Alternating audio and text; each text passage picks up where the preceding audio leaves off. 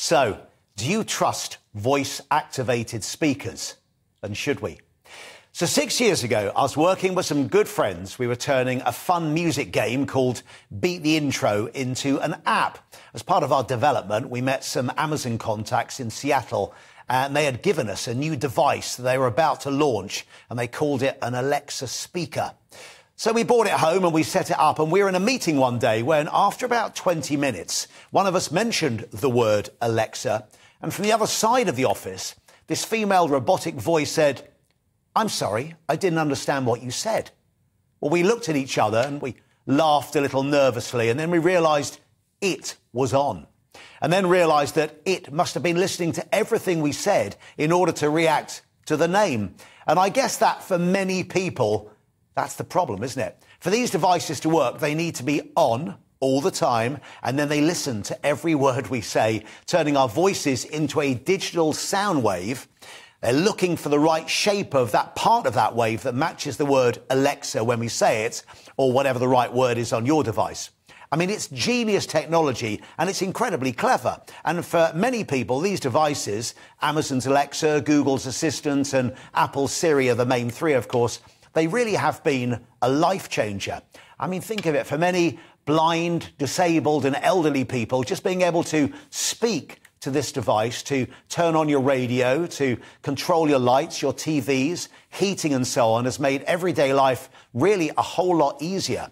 So many devices can now be controlled by either these voice assistants or apps that a new network's been developed with the nickname the Internet of Things. You may have heard of it. But being linked to these devices means they're linked to us, and they can harvest really valuable data from us about our lives.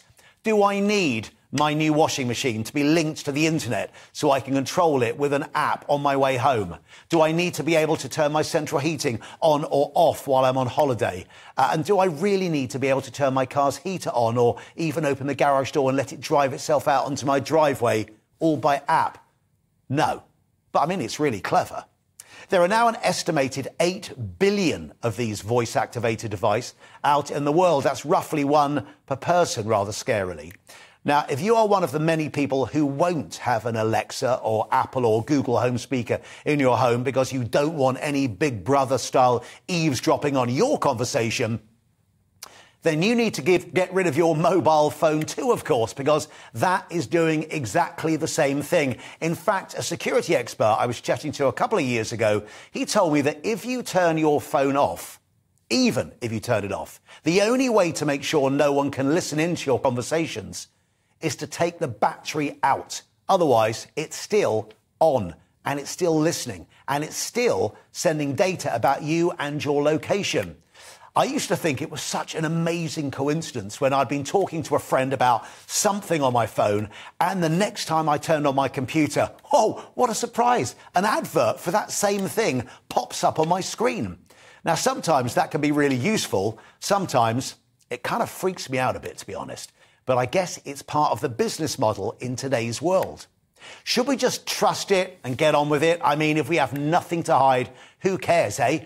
Or should we be sceptical that someone, somewhere, is listening to everything we are saying and maybe could use it against us? I'm increasingly feeling I want one of those T-shirts that says, "Make 1984 fiction again."